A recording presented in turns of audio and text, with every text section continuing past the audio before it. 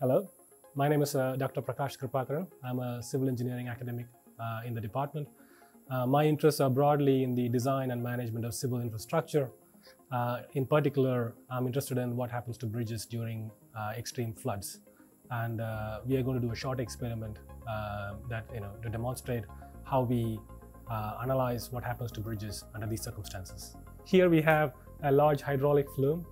A flume is essentially a large water tank where you can simulate fluid flows of different discharges and different water heights. We have a pump that basically drives the flow, so we can use the pump to increase the flow rate as well as adjust the flow height in the tank. We use this kind of a flume specifically to look at what happens to structures that are in the water course. So in this case, we have a model of a bridge. So in this case, a model of a masonry arch bridge in particular. And we are interested in understanding what happens to the bridge under extreme floods, particularly when the bridge gets inundated. And we have set up the flow conditions for that purpose. We'll show some measurements trying to illustrate what happens to the flow as we increase the flow rates. Pump's now running and the water is flowing in the tank. The water itself is not clear on purpose, so we have added some particles to the water so that we can actually measure velocities. If the water is very clear, we can't measure velocities using the instrument we have. So we need to add some particles to make it dirty, essentially, so that we can pick up velocities. And we have set the flow up at a very low discharge. So we can see that there is not a lot of turbulence down near the bridge. Here we have a traverse system on which is mounted an instrument for measuring flow velocities. So the traverse can move in all three directions, X, Y, and Z.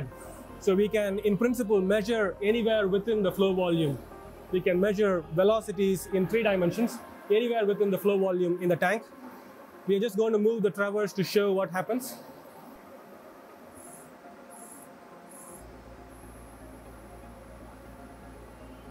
So here we have 3 sets of dies set up.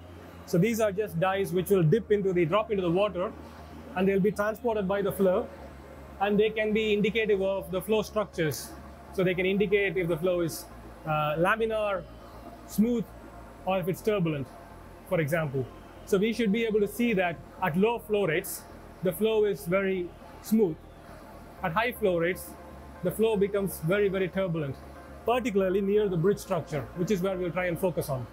So as the flow approaches the bridge, particularly the abutments, the flow is stopped. And when the flow is stopped, it has to turn. It also has to rush downward. And these two phenomena, they basically cause a lot of turbulence, which leads to vortices. So you get vortex structures in front of the abutments. And similarly, when the flow rushes out of the bridge, behind it, on the downstream side, the flow similarly breaks off from the bridge. And that causes eddies on the abutments, behind the abutments of the bridge. Both of these phenomena are very important from the point of erosion. So the turbulent structures basically erode the sediment at the base of the foundation of the bridge. And the erosion of the sediment is one of the major causes of bridge failures. So the key risk to bridge structures during a flood event is loss of support from foundations of bridge structures. And the loss of foundation is essentially due to sediment being taken away by the flow. And understanding how the flow evolves as it flows through the bridge is critical for us to understand what happens at the base of the piers. And that's why we run these kinds of experiments, to basically get an understanding of the flow characteristics as well as erosion. And then we use this information to both design bridges as well as to manage structures, as well as to understand how we can retrofit them or repair them so that they are protected from flood events.